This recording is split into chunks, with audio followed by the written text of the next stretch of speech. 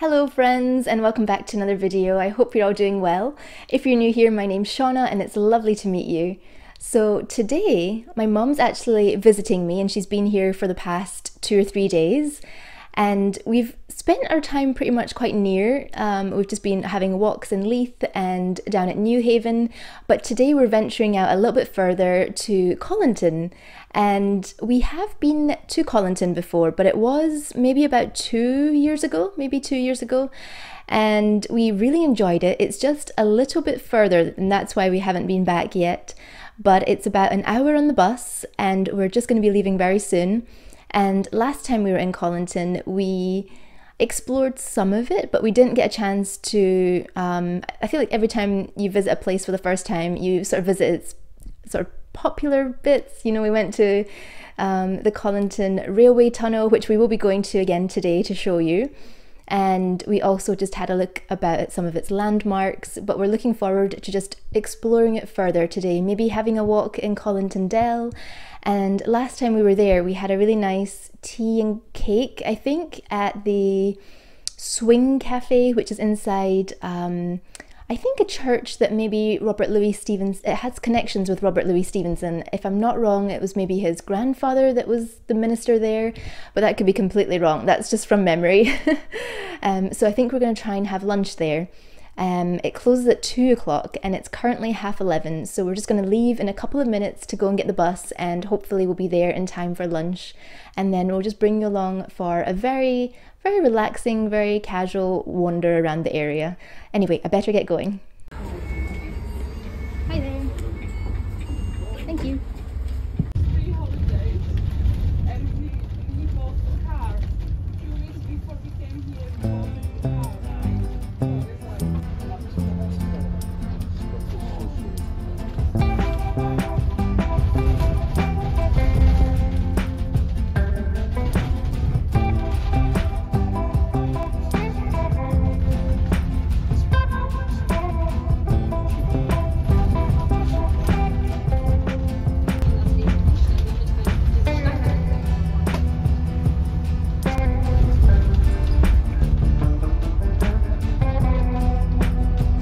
Arrived in Colinton, or nearby anyway, and now we're just going to make our way over to the Swing Cafe for some lunch.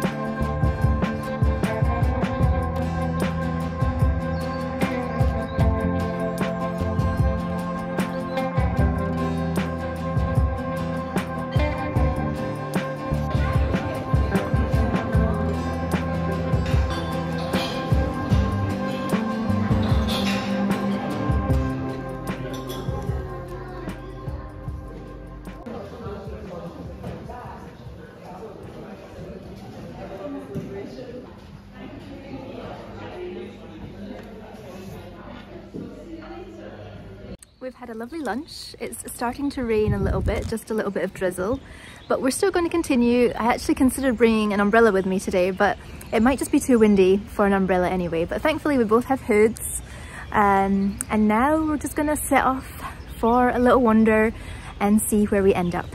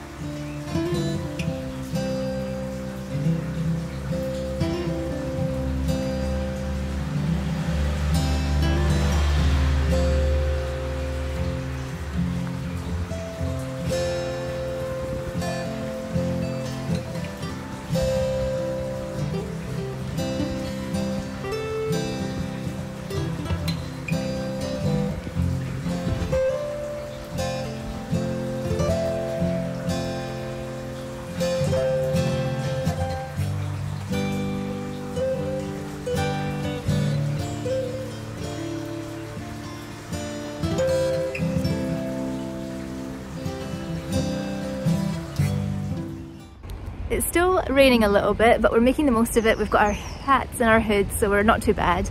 And now we're just having a little wander, and I think hopefully I'm on the right path to go to the Colinton Tunnel.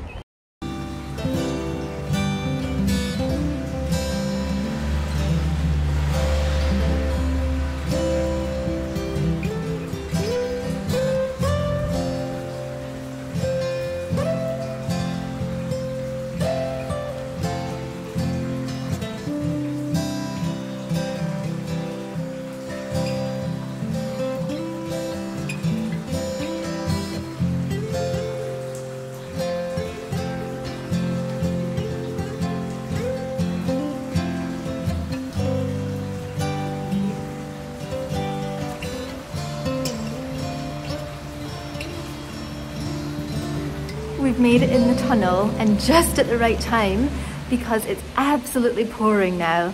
I'll have to turn the camera around so that you can see it. Maybe you can hear it already.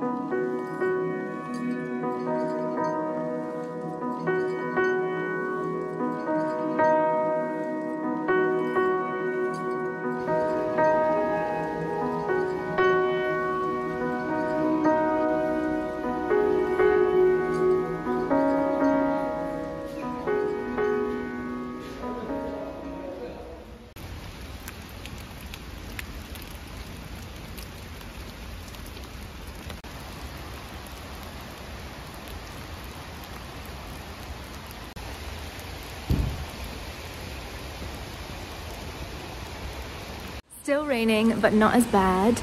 And when we were walking along this path here, we spotted a little cafe, kind of like a bookshop as well. And they're only open on Fridays, and today happens to be a Friday. And we're just looking for something to get out of the rain to do as well. So that's where we're going next.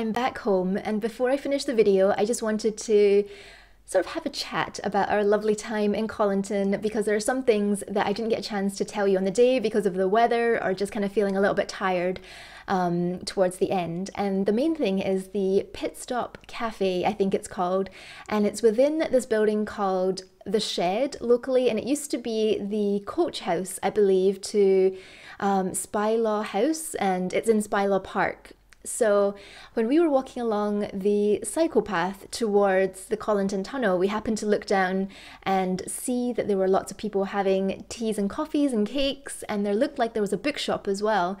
So that piqued our curiosity, and it turned out that that was their first first day with the Pit Stop Cafe within the Shed. So that was really fun. That was very spontaneous, and it was sort of a right place, right time moment, because we were in need of a cup of tea and a cake after being caught in the rain. And everyone was so friendly. We got a chance to talk to the locals, and they told us about this project that they're working on to refurbish the Shed and turn it from being a very sort of pop-up kind of cafe at the moment into a proper building where artists will be using the top floor for studio space and the bottom will be a cafe. So it's so exciting to see where this might go. And then, so it's not technically a bookshop, but in order to raise funds as well, I think they said that some of these books they take to like local markets or something. I just realized my posture is terrible. They take these books to local markets, I think, and sort of raise funds. And there was shelves of them, so many books. And I got four books, and I thought I would just share with you what I picked up. Whoops. So the first one is just to add to my Ian Fleming James Bond collection. I have quite a few of the books. I'm a big fan of the Audible James Bond series of audiobooks, so I really enjoyed listening to Casino Royale. I think it might be Dan Stevens that read that one. I could be wrong though. So I don't have a copy of it. So it was £1. Everything, all the books were £1. So I picked up this copy, and then well, save the best or the most interesting for last. The next book, I know that you're not meant to judge a book by its cover, but I very much did, and this cover influenced me to get the book. It just looked really interesting, and I'd never heard of it before, so I thought I would give it a shot. And then this one is a nostalgic one that my mum spotted. We are big Wind in the Willows fans. I loved listening to the book when I was little. My mum would read it to me. I also loved the cartoon and the movie as well when I was little. So whenever I actually have another, maybe I should get that book for you as well. Whenever I see old copies of Wind in the Willows in charity shops or anywhere, I can't resist just picking them up and bringing them home to add to my collection. So this is a really lovely copy in my opinion, and the illustration is just so lovely, and I think they've got illustrations throughout as well. Oh, they do. Oh, they're so lovely. Hang on, I'm just trying to find the best one to show you. Actually, this one's just a fun one, just to begin. There you go. And there they are, knocking on Badger's door. Yeah, so that is really fun. I don't know what the book... Oh, that's nice, actually. A really nice hardback, even without the sleeve. So that is the third book. Let me just go and run and get the other Wind in the Willows book that I picked up from a charity shop recently too. Hang on, it's not in great condition and I felt sorry for it. 1 second. So this is the other copy, and it is not in good condition compared to the one I just showed you. It just says it on the spine there. Look how sad it looks. But it says Kenneth Graham, and it almost looks like it's handwritten on. I don't know if that's just the owner that has done that. I'm pretty sure it is just handwritten, so it must have lost its sleeve. And then what was really sweet, it has a message inside. So yeah, to Toph, maybe, from Dad. And it says, there's a date as well, the 9th of May, 1941. So I couldn't resist bringing that home. So these two will go together on my Wind in the Willows collection. And the last one, it's not really the book that is particularly of interest, even though I am looking forward to reading it.